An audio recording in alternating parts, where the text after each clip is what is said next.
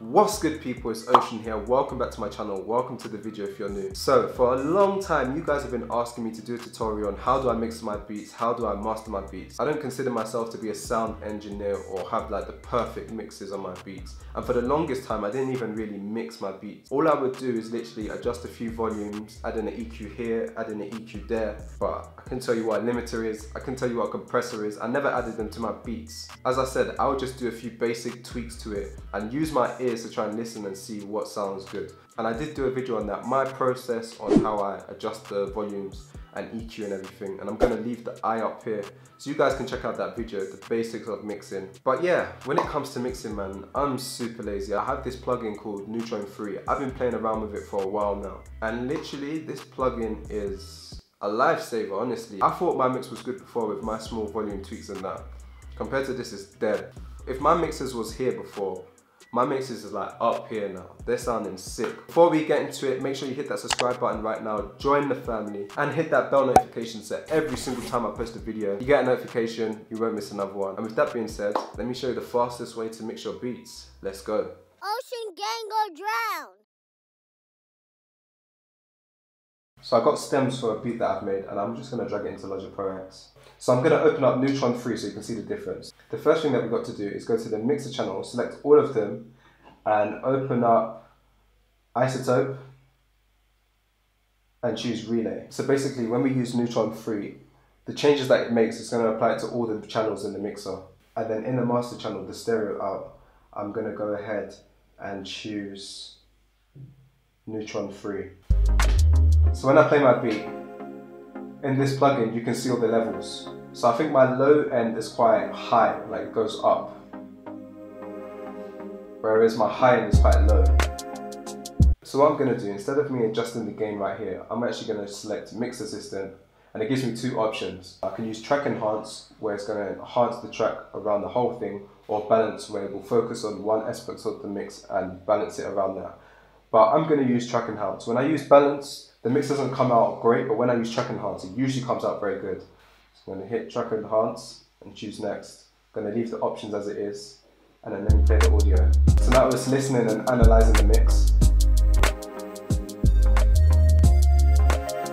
After the analysis, it fixes up the mix. It adds in a sculptor, an equalizer, two compressors, and an exciter. So let's hear the difference. This is the Mix Assistant on.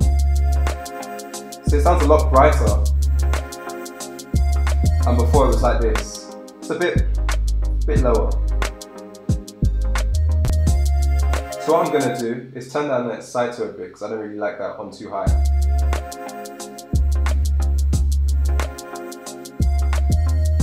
And I think it sounds better than it does before. It's a lot brighter. Personally, I think the mix sounds a lot better, but I still want to make a few more minor adjustment tweaks. So I'm going to go to Isotope again, and I'm going to open up Neutron Visual Mixer. All of my sounds are in this mixer, and I can just look and adjust it. So there's a few things that I might want to turn down. I think I might put the kick up just a little bit and turn down the hi-hat.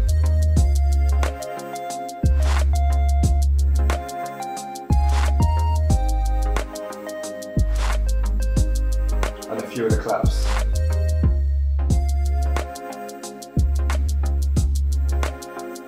I think it sounds so much better than what I did before. Let's just hear the difference again.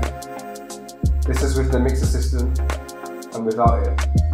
My one sounds a lot more, I don't know, like closed off, and this one is a lot brighter. And we literally did that in what, like 2 minutes, maybe even less, maybe a bit more, but it's so quick. So now I'm going to open up a track beat and use the Mix Assistant and try and get a better mix with that beat as well. So this is a beat that I was working on before. And I'm just going to turn down a few things.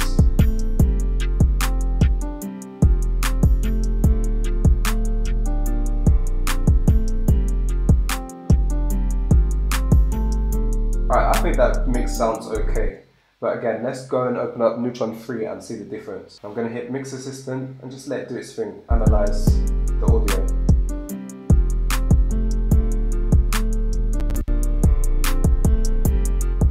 Already you can just hear that it's getting a bit louder, a bit more brighter.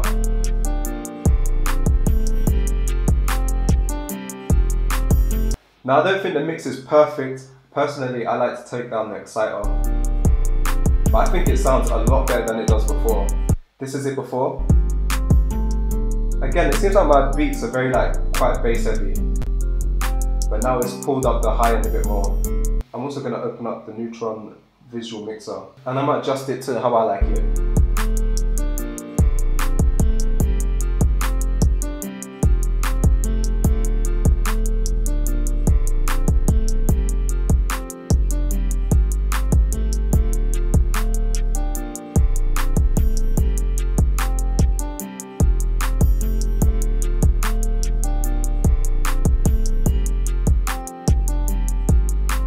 Alright, so this is what we was working with before. I mean, personally, I don't think the mix before sounds terrible. It sounds good to me.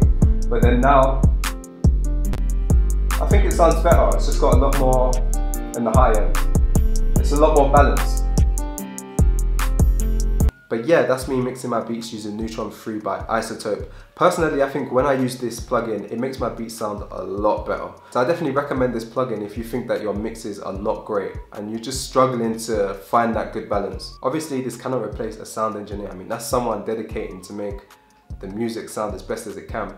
I mean, for a plugin, it does a really good job. I'm gonna leave a link in the description below if you wanna check it out. Make sure you smash that thumbs up button and leave a comment below. Let me know what you think about this plugin, if you use it or if you're thinking about using it. I appreciate you guys watching. I appreciate all your support. That's about it for this one. I'll see you in the future.